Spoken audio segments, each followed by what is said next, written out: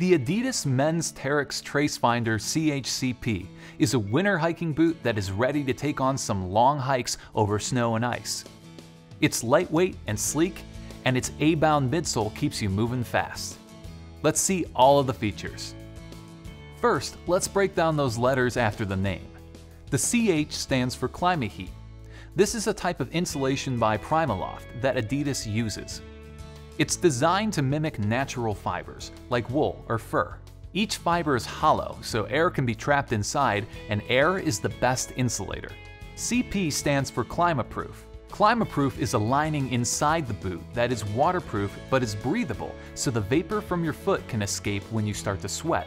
Remember, don't wear cotton socks with a waterproof shoe. Your sweat needs to wick and evaporate, and nothing does that better than synthetics or merino wool. Adidas includes its Boost midsole in the Terrex Tracefinder. It's a polyurethane-based material that is way more durable than its weight would suggest. You can see and feel this material under the forefoot and behind the heel. These are 2 points of heavy contact, and it's been placed here to dampen the impact of your heel strike and give you more power on the push-off.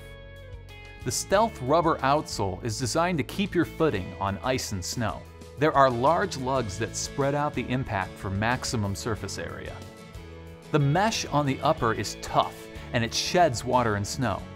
It's been made more durable by a seamless wrapping to create a rand. There is a reinforced heel counter that wraps around the back of the shoe for long-lasting fit and feel. This heel also features this ridge, which makes it easy to attach snowshoes or crampons. I love how lightweight the Tracefinder CHCP is. Not many boots can deliver high-quality winter performance while keeping the weight under 2 pounds per boot. If you're looking to lighten your load as the temperature plummets, try the Adidas Terrex Tracefinder CHCP. Hey, thanks for watching. If you have any further questions about the gear that I just demonstrated, you can go onto our website at backcountryedge.com. There you can talk to any one of our gear specialists, and we'll go through anything that we may not have shared. If you like what we do on YouTube, then please subscribe. Thanks for watching.